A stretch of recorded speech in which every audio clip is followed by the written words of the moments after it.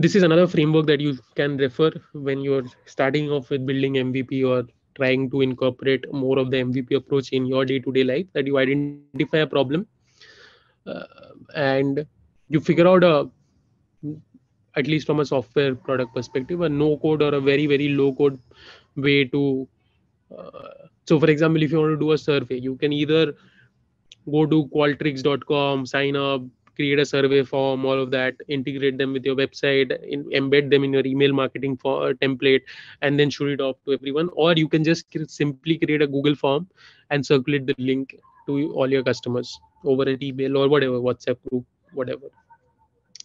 So figure out a way to do the same thing, but without really investing a lot of money, without investing a lot of resources, time, and try to get early feedback. That's about it. And then you keep iterating, keep building on it. So identify the problem by listening to the voice of customer, determine assumptions with problem solution set, build testable hypothesis, define and set minimum criteria for success, decide on the types of MVP techniques you want to use, plan and execute the MVP, iterate. Understand who your customer is, who would be more willing to buy this product. Also understand what are the assumptions you're making. So so when you are doing an MVP, let's say you want to build a zappos.com, right? Before you come to a workable hypothesis, you are coming to an assumption that, let's say there are these college kids, right? When people who are between 20 to 25, 28, 30, who are working their back off and are not probably don't really see much merit in, you know, spending time taking a cab, going to a mall, going inside a store, looking for a shoe, buying it, coming back. So that's like 2 3 hours, 4 hours worth of effort, right? They probably much rather, I mean, they just need to go to college and office. That's what you're doing in your early 20s, so they would probably not be that bothered with what fashion designer has created the shoe or all of that, as long as they're comfortable and they're cheap, right? So that's your assumption. It's not measurable, it's not actionable, it has some vague uh, g- sense of target audience, but not completely. And there's no head or tails to it. It's just an assumption that you have in your mind, right? Then you create it into an actionable hypothesis by setting up a website, like one just a single page, and then going about your job, right?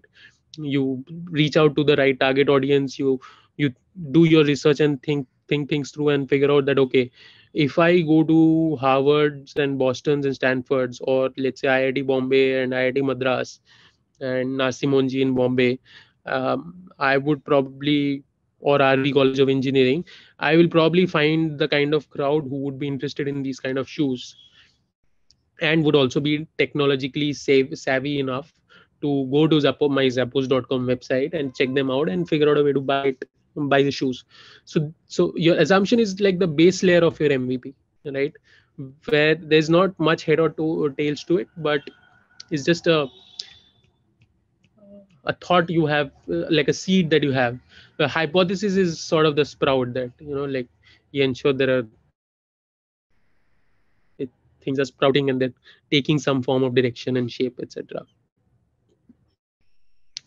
And the other thing that I wanted to show you was, when you are making these assumptions before you reach a hypothesis, yeah, you should probably use this business model canvas. This is available on the web as well for you to download. So you can, or you can just draw it on a piece of paper.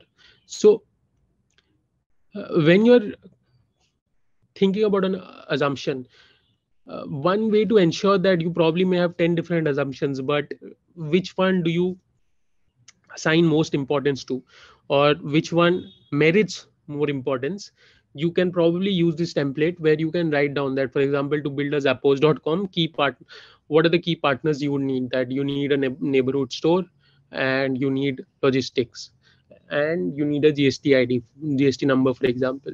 What are the key activities you would be doing? You'd be going to the stores, clicking pictures if you're allowed to, and then refining those, editing those pictures, putting them on the website, and value proposition will be so and so, your relationship will be more personalized or generic, whatever, what will be the tonality of it, which kind of segment are you going to target, when you're thinking, are they even reachable, when you, so when you start writing, you start thinking more and more that, are these people who I'm thinking of reaching, are they even reachable, how will I reach them, right? What would be the key ingredients, what would be the channels through which I'll reach out to my this segment that I have in mind, what would my cost structure look like, what would my revenue structure look like. So when you do all of this, then I mean, you break them down into these elements, then you start to get a more realistic sense of whether your assumption or assumptions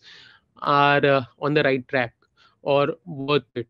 So maybe you may end up realizing you're trying to set up a side hustle, right? You're not doing a startup, you're just, so you just want to moonlight and do something on the side. You go through this entire activity and realize, boss, this is going to take too much of my time.